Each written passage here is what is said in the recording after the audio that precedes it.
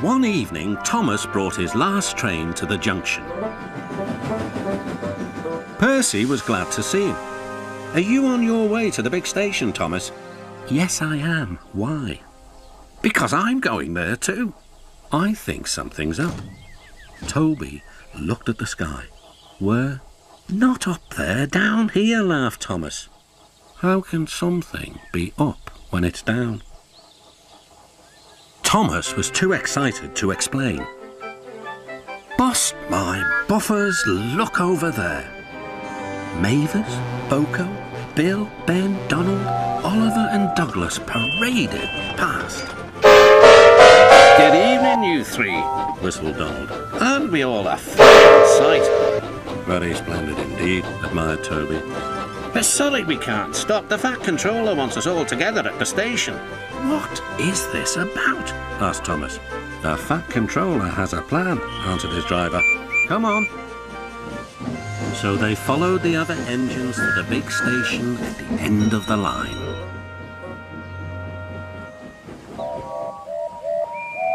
"Hold it!" called the Fat Controller. "I have an important letter to read from a little girl who is 5 years old." "Dear Thomas and all the engines, please can I meet you? My friends say they would like to meet you too. You could come to my house for tea, but my mummy says there aren't any railway tracks to my house. Can you come to the station instead? Thank you very much."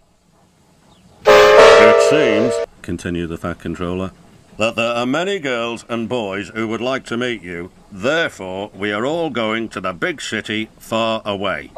"Hooray, hooray!" the engines whistled. "Silent!" called the Fat Controller. "Other engines will be working here while you are away, so please show them what to do." As Annie and Clarabelle were going to the big city too, Thomas and Oliver practiced with some other coaches.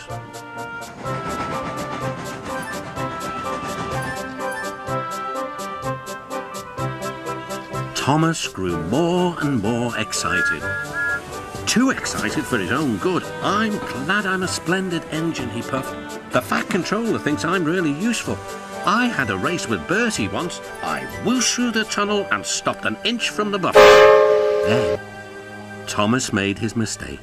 "Just like this," he boasted.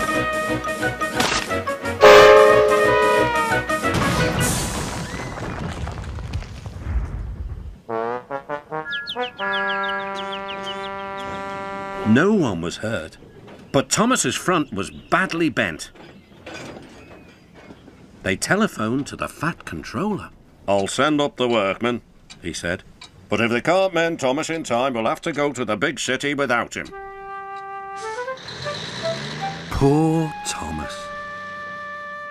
8 o'clock next morning. The engines waited at the junction. Toby and Percy were each on a truck, and Duck had pushed them into place behind Edward. Gordon, James and Henry were waiting to lead off. They whistled impatiently. The Fat Controller looked at his watch. "I'll wait one more minute for Thomas, then we have to go."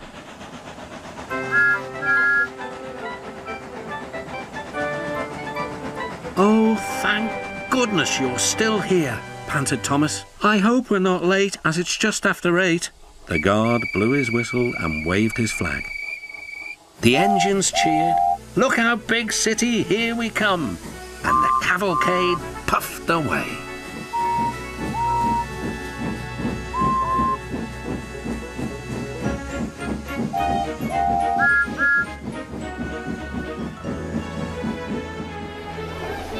Later in the big city, all the engines were lined up in a splendid shed. The children were delighted to meet their friends.